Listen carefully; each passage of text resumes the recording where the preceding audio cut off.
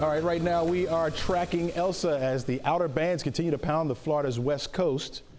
The storm picking up strength overnight just after it passed over Florida Keys, sending waves crashing over seawalls and flooding some roads. The storm now looming near Tampa. We're taking a live look at the Naples area right now, a little bit further south where dark clouds are looming overhead. We've seen the heavy waves and the lightning off the coast. Right now over Georgia, there is 92 counties across middle and southeastern Georgia that are prepared for what's to come.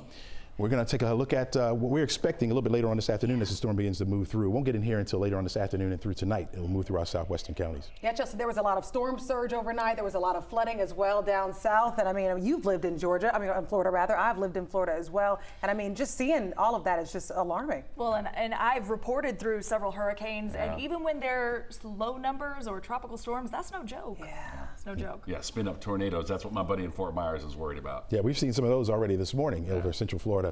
For us, it's going to be a very minimal impact. The storm will be far enough away from North Georgia and the metro area that we won't see much in the way of any winds or any heavy rain here. We got light rain out there this morning, so if you're getting ready to leave the house right now, this is not a part of what's going on down in Florida. This is over us right now, very light rain. That will begin to move out. We'll be left with the clouds, and then later on this afternoon, we'll experience a few of those scattered thunderstorms, which could drop some brief heavy rain on us, but not what we're going to experience over in our far southeastern counties. Right now, that storm just to the north now, doing just to the north of the Tampa area, still offshore. We'll make landfall later on this morning. I'm thinking near the Cedar Key area, which is right about there.